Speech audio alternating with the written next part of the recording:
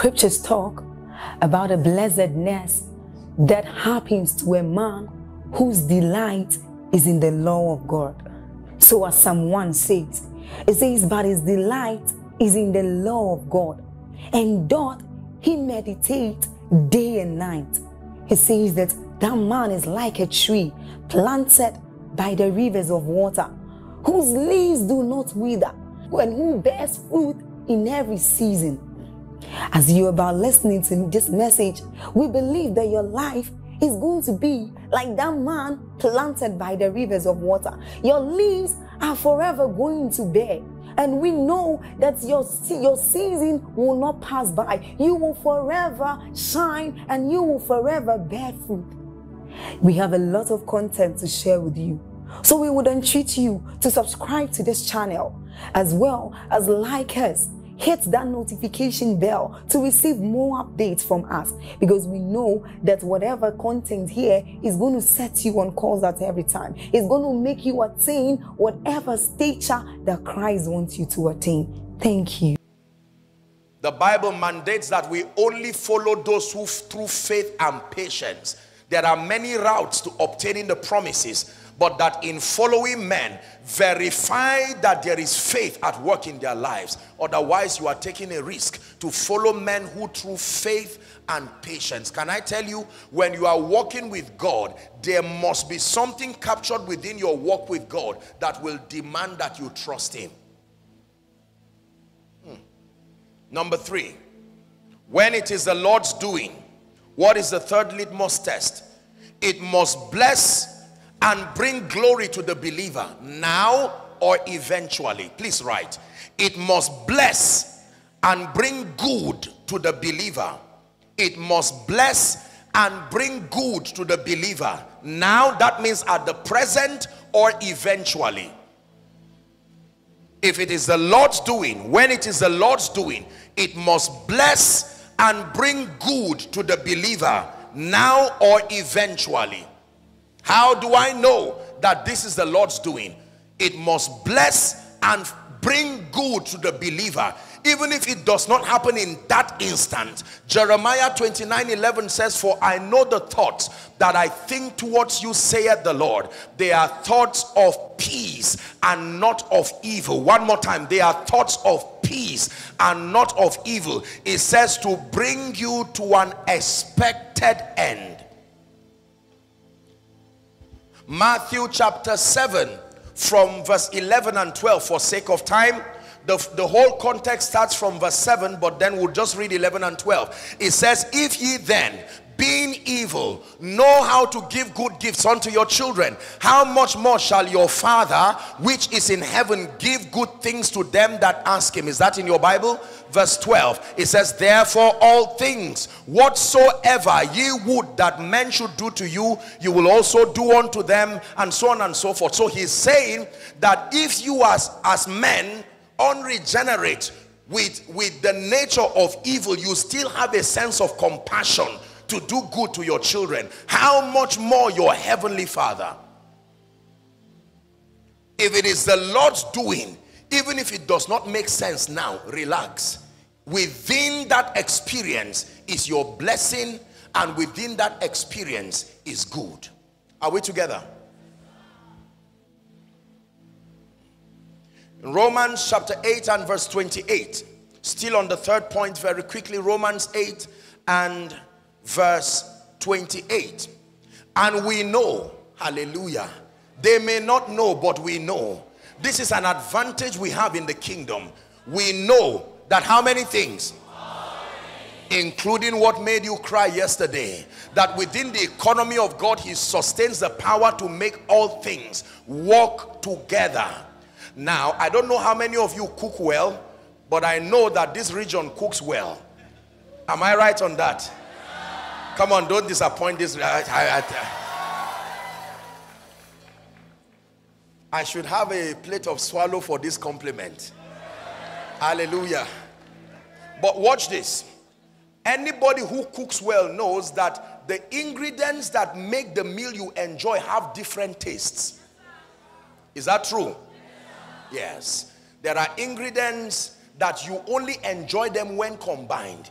If you are to eat or taste them alone, it will annoy you. It is so pungent, and yet it is part of what makes that meal beautiful. Now, it is the expertise of the cook. You leave it to the cook. He knows the quantity of combination. Are we together now? Yes. If you are cooking a pot of soup and the same quantity of vegetables become the same quantity of salt for you, you have done something only Satan can do.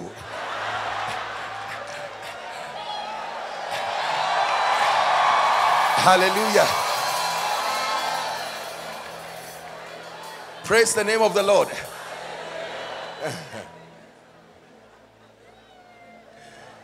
No shadow you won't light up, mountain you won't climb up, coming after me. No wall you won't kick down, line you won't tear down, coming after me. No shadow you won't light up, no shadow you won't light up, mountain you won't climb up, coming after me. No wall you won't kick down, line you won't tear down, coming after me. Hallelujah. So number one, that when it is the Lord's doing, it must be in accordance to the word of God, and it must be consistent with the will of God. Number two, when it is the Lord's doing, it will require faith, it will require obedience on the part of the believer. You have that down? Number three, that when it is the Lord's doing, it must bless and bring good to the believer. Take note, now or eventually. That means if you have not seen the good manifest now. Mary, when the angel appeared, he never said you are a troubled woman. He said you are favored. But the next thing that followed Mary was a series of controversies and pain, and yet God still said you are favored. So sometimes favor does not start with laughter. Favor can start with endurance, but it is still favor. Favor can start with tears, but it is still favor. Favor can start with the most important thing. The Bible says better is the end. The end.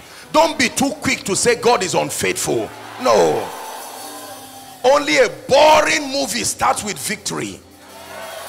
Every movie that attracts your attention will demand that you keep watching. Hallelujah. Many great movies start with mysticism and tragedies. The entire span of the movie is to unravel secrets and mysteries. That is where the expectation and the joy of watching that movie is. Could that movie be your life? That for 30 years now, even you don't understand what God is acting. But rest in the fact that if it is the Lord's doing, at the end of it, you will sing a song that only you can sing.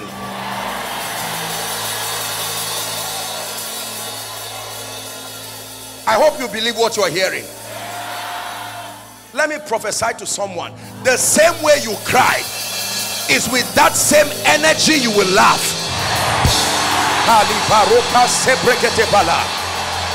The same way they mocked you, that is the same way they will gather to celebrate God. Hallelujah. Let me show you what will happen to someone in this place. Job chapter 42 and verse 10. Please give it to us. The Bible says, and the Lord turned the captivity of Job when he prayed for his friends, and the Lord gave Job how many? What he had before. Don't regret what you lost before. A greater is coming. Listen, I know you lost a child sadly, but God will give you one child that is equal to a nation.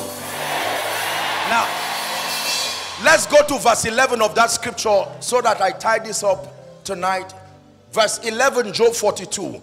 Watch what happened to him. The Bible says, then came there unto him all his brethren. Where were they when he was alone with his wife? What grace suddenly came upon him that made everybody who forgot him to start remembering him? Does that look like what will happen to you after this conference, after this convention? That those who have called you Ichabod, they forgot about you. They've drifted from you because of the pungency of all that has happened in your life, that they will begin to come to you. Let's finish that scripture. Let's finish that scripture. The Bible says all his brethren and all his sisters, read with me if you can, and all that had been of his acquaintances before, and they did eat bread with him in the house, and they bemoaned him and comforted him over all the evil that the Lord had brought upon him. I like the second part. It says, and every man gave him a piece of money, and every one an earring of gold. How many of them? Including those who laughed before. Every man. When the Lord's hand comes upon your life, he can use anybody, even Pharaoh, to bless you. Hallelujah. Please be seated for the last point, so we wrap up. My God, someone will not go back home the same. Are you ready for number 4? The fourth test. How will I know that it is the Lord's doing? It must bring glory to the name of the Lord. In it, the entire journey culminated by that result. Jesus must be glorified. Matthew 9 and verse 8. Matthew 9 and verse 8. The fourth litmus test that helps you know that this is the Lord's doing. The Bible says, but when the multitude saw it, help me, they marveled and glorified God, which had given such power unto men. When they saw the child that had come after 20 years, when they saw the job that had come after 10 years, when they saw the promotion, when they saw the good things that came, that after 10 years of waiting, God gave you quadruplets. The Bible says when they saw, you see, the way you know it is God is that the more men look at you, the more they call his name. When your name is the only name they call in the presence of your testimony, someone else produced it. If it is God's hand that is at work in your life, the more men look at you, they should nod and say, this God, this God. Not just your name, this God. Hallelujah. It must bring glory to the name of the Lord. Galatians 1:24 is a scripture that has blessed me for many years. Let's read it together, and please never forget it for the rest of your life, because this is what your life is becoming after now. It says, 1 to read, and they glorified God in me. One more time. One more time. The last time now. And they glorified God.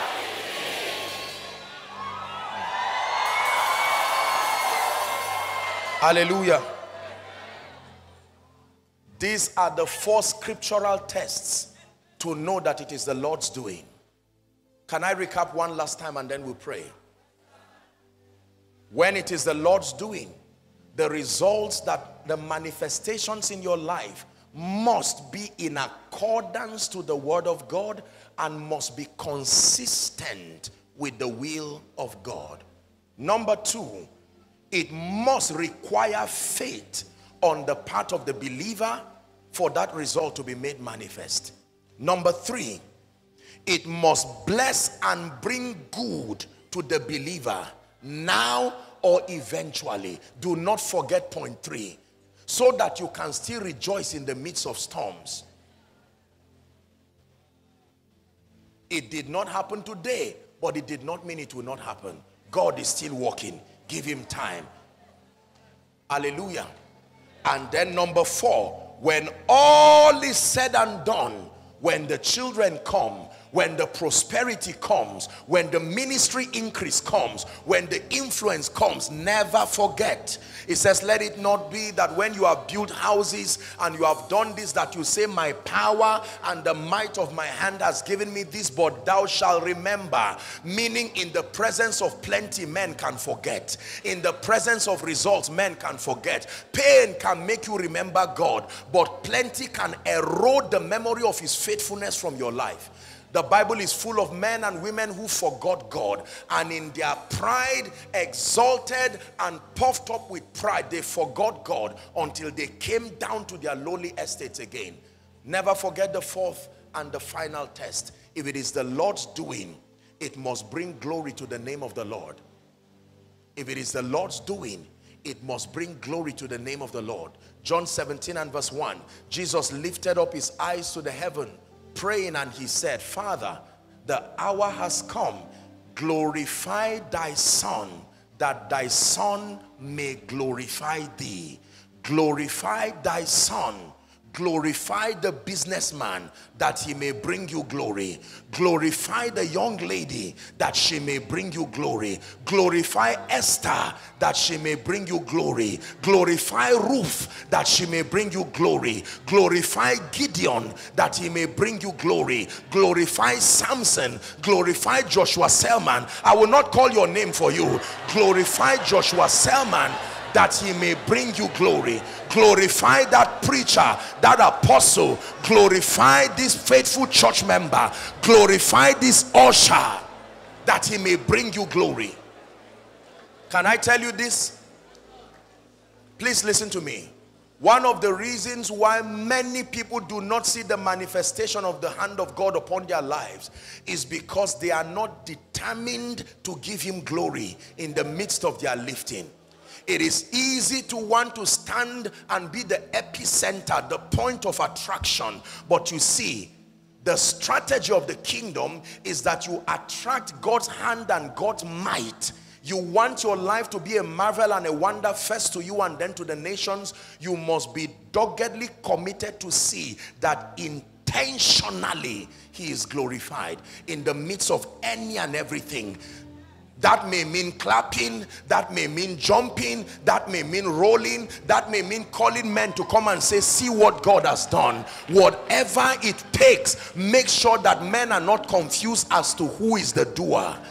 I remind you one last time, dear people of God, there are things men can do. There are things only Satan can do. But in your life and in this season, and as touching this convention, in the name of Jesus, many of you have seen what men can do. You don't need a repetition of that. Many of you have experienced painfully so what Satan can do. You don't need a repetition of that. But in the name of Jesus, someone is about to taste and see that the Lord is good. Someone is about to taste and see that the Lord is good.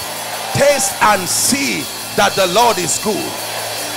In 1 minute, wherever you are, open your mouth and begin to cry unto God. Visit my life, oh God, and do what only you can do. Are there people of prayer in this church? Go ahead and pray. Visit my family. Call the name of your children. Mention the name of your business. Mention the name of your ministry as a man of God. I cry to you, the exalted one, do what only you can do. I have seen what men can do. I have seen what Satan can do. But I want to say, this is the Lord's doing. Make it marvelous in my eyes. Make it marvelous in my sight.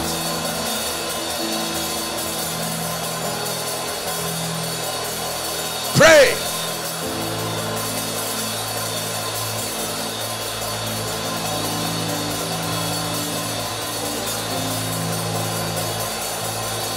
When the Lord turned again the captivity of Zion, we were like them that dream. Is someone praying? Shebakata parakatosha fraskes, Kelanteska pakatosha fraskadesh, Empranteska palakatosho prendegedebeleketos. Father, let your hand come upon my ministry. Someone is praying. Father, let your hand come upon my business.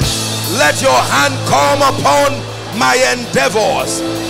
Let this yoke of delay, let this yoke of pain, let this affliction of darkness, this mockery and shame, that statement, Ichabod, let it be taken, rolled away from my life. 1 more minute, you are praying. 1 more minute, you are praying.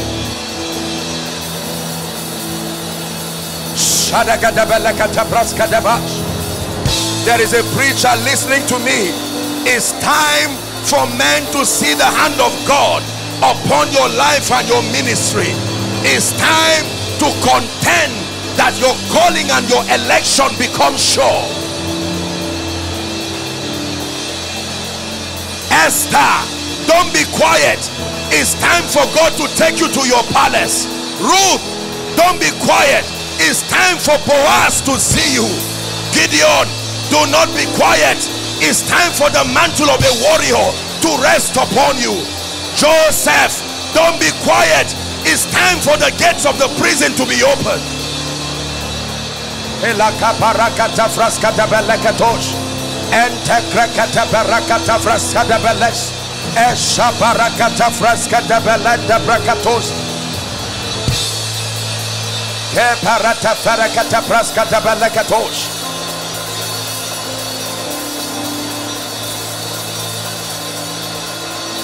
For in Jesus' matchless name we have prayed. For in Jesus' matchless name we have prayed.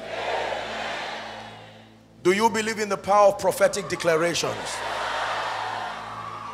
The power of God is resting now in this place. I want to speak over your life. Just give me the next 1 minute. That everything that does not name the name of Christ, Pela Shali Karus Kaberiata, Embra Talakapara Sabere Sopraskatia, Kratebelegeba Sabarika Perusiata. Every door that has been closed over you, in the name of Jesus, the Son of the living God, please hear me. I command that door to be opened now.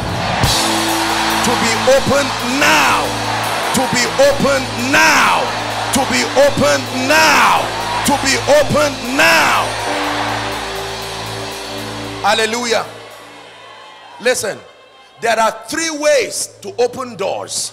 Number 1 is by using the right key.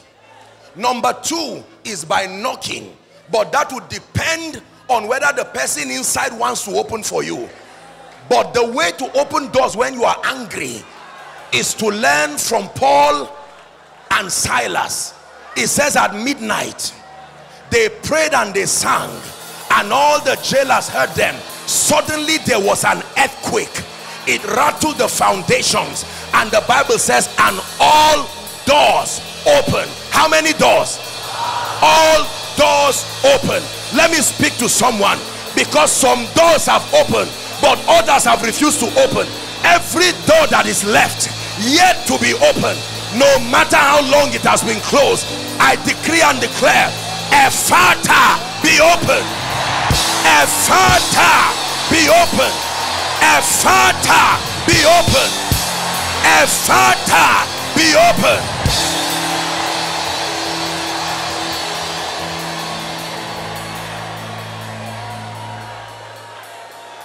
We're wrapping up.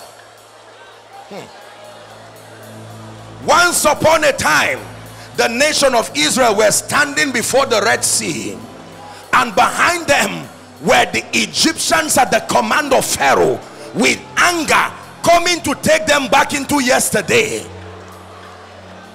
And the Bible says the Lord told Moses, why do you cry before me? It says, speak to the people that they go forward. I want to speak to someone. You don't just go forward because you want to. You are pushed by prophecy.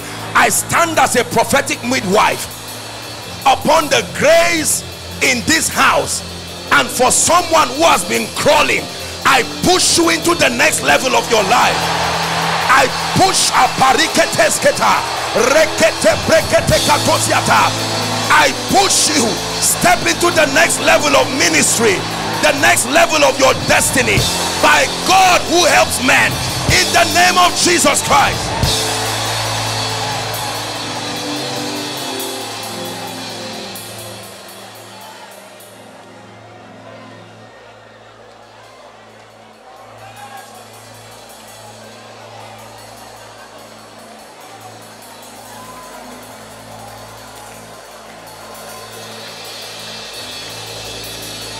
These Egyptians you see today, in the name of Jesus, the rider upon the white horse, the one by whom a sword comes from his mouth, every Egyptian that has mocked God, please hear me, in the name that is above all names, you see them no more forever. You see them no more forever. Use aparike doshketepa. You see them no more forever.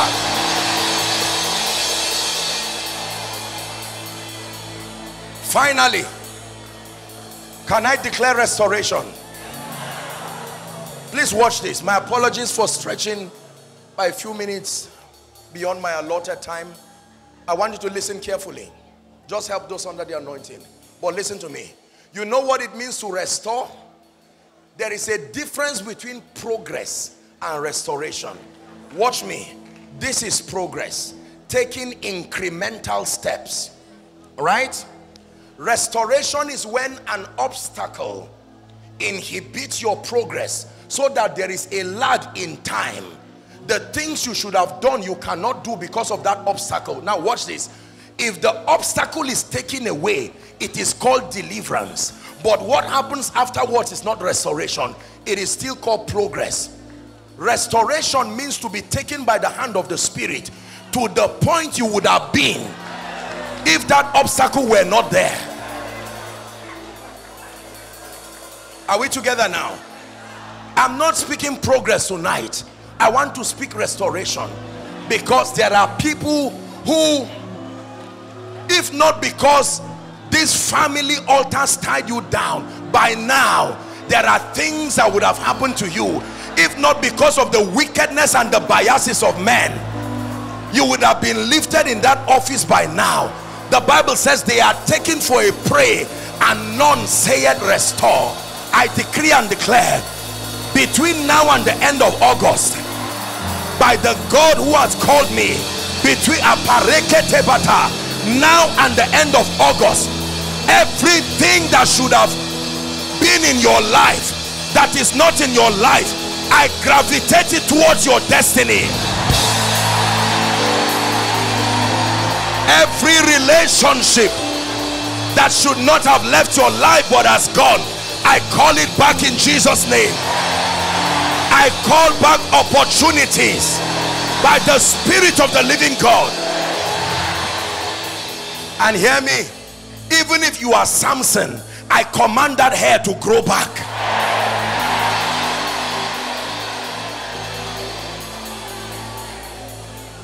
Listen, for someone, before you arrive home this night, your testimony will reach your house before you. Did you hear what I said? Your testimony will reach your house before you.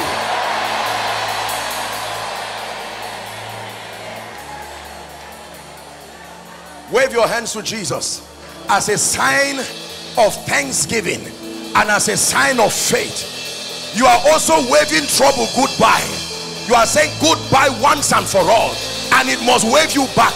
You are waving shame and reproach goodbye by the lifting up of your hands to the God who lifts men, to the God who helps men. Indeed, this is the Lord's doing. Hallelujah. Hallelujah. Now please lend me your attention for one more minute. No moving around, please. You are in this place. I want to give two sets of people an opportunity to make it right with Jesus tonight.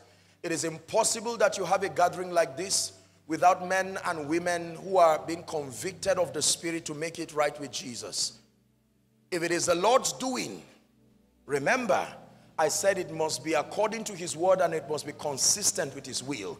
And the Bible says it is the desire of the Lord that all men be saved and that they come into the knowledge of the truth.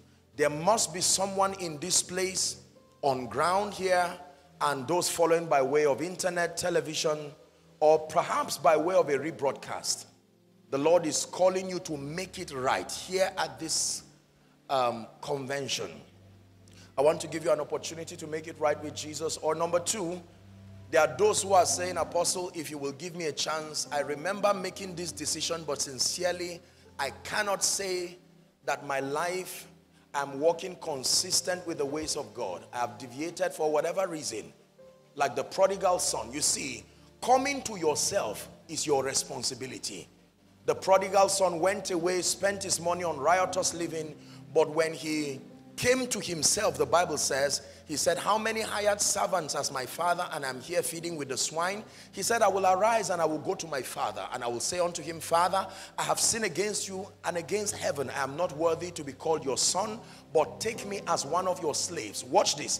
The father never came and met him in his wrath, and he did not have to go home to meet his father. They met somewhere at the point of his obedience.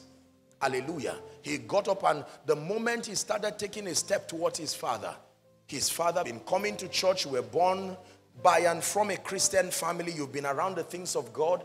That does not equal salvation. Proximity to the things of God does not equal salvation. The Bible says there is no other name under heaven given unto men by which we must be saved. He said, this is the record, that God hath given us eternal life, and that life is in his Son. It is only he that hath the Son that had life, not he that had church, not he that had a pastor, as important as that is.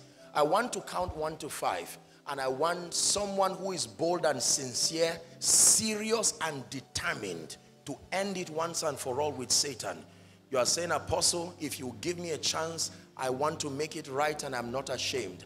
As I count 1 to 5 from the farthest of the aisles, I want you to make your way and come and stand right in front of me here, and I want to pray with you. I'll begin my counting now. Don't wait for someone to be the first. Be bold, be strong. 1. Let's celebrate them as they come. 2. If you're running, run to Jesus. Run to him. 3. Oh, the overwhelming, never-ending. Please stand for space. You don't have to kneel. Stand. Come to Jesus.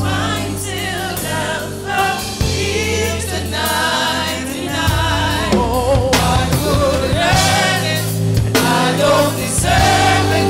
Still, you give yourself away. Oh, the overwhelming, never-ending, endless love of God. Hallelujah. Thank you very much, my dear brothers and sisters, ladies and gentlemen. Thank you for this bold decision. The Bible declares that as many who will come to him, he will in no wise cast away. It is a noble decision, the wisest decision known to man in this side of God's kingdom, to make your ways right, to have peace with God, and to receive peace from him. Whether you are rededicating your heart, your life to Jesus, or making it a sign of surrender, and please say this after me. Say it loud and clear. You are speaking to Jesus. Say, Lord Jesus, tonight, I have heard your word. I love you with all my heart. I believe that you died for my sin. I believe that you rose again for my justification. Right now, I receive Jesus into my heart as my Savior, as my Lord, and as my King. I declare that the power of sin, Satan, hell, and the grave is broken over my life. From tonight, I am a child of God. I go forward ever and backward never. Amen. Keep your hands lifted. Father, thank you for these precious ones. By the authority of scripture, I declare your sins forgiven. I call you bona fide recipients of the life of God. The grace to live the victorious Christian life, I release upon you right now. And based on the authority of scripture and your declaration, the power of sin, Satan, hell, and the grave is broken over your life. You walk in newness of life from now. In Jesus' matchless name I pray. Now, please, all of you just remain where you are. I see that there are a number of counselors and officials who will be handing over a card. Please do well to have the card. Make sure you pick it and then fill it legibly as demanded with your correct details. And from there you'll be guided on what to do, whether to go back to your seat or to move somewhere where you'll be counseled further. But thank you very much for making this great decision. Hallelujah. Now, let me just lend my voice respectfully to encourage everyone to be part of tomorrow's session. I'm going to be speaking over your life, and then I'm going to be praying for the sick in the morning. Hallelujah. So make sure that you make whatever sacrifice as much as you can make, and invite everyone. If there is no space, if they have to sit on the roof, it's better to sit on the roof and be healed and be blessed. Hallelujah. So you have the responsibility to do the work of an evangelist. Let everybody know that God is moving here in this assembly, in this church. For now, may the Lord bless you. In Jesus' mighty name. Amen and amen.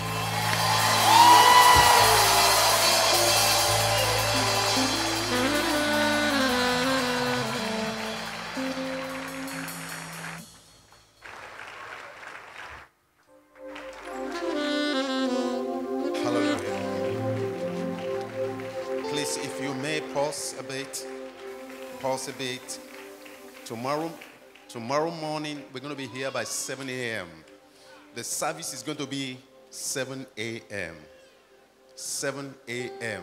If you are late, you will meet the grace. So make sure you are here 7 a.m. I want us to celebrate God's servant tonight. Apostle Joshua Selman. How many of us know that it is the angel of God that God sent to us? I believe that all of us have been blessed. Can we say, dear Apostle, we love you? Amen. Those of us who have given our lives to Christ, be here tomorrow morning, 7 a.m. We have a meeting with you just immediately after the morning session.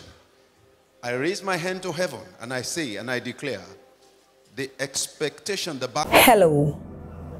Scriptures exhort us from the book of Proverbs. It says, my son, attend to my sayings, incline thy ears to my words. Let them not depart from thy eyes, and keep them in the midst of thee. As you have listened to this message, we believe that you are going to reap the blessings thereof if you attend to these words as well. That you will keep these words in the midst of your heart. That no matter the circumstance, your eyes are going to be fixed on these words. And as you have been blessed, we will tell you to share this message. Be an evangelist by sharing to others to be blessed. And then subscribe to this channel for us, because we have loads of videos, we have loads of content that is going to make you blessed, that is going to set you on course, that is going to set you ablaze. And don't forget to like for us. Thank you.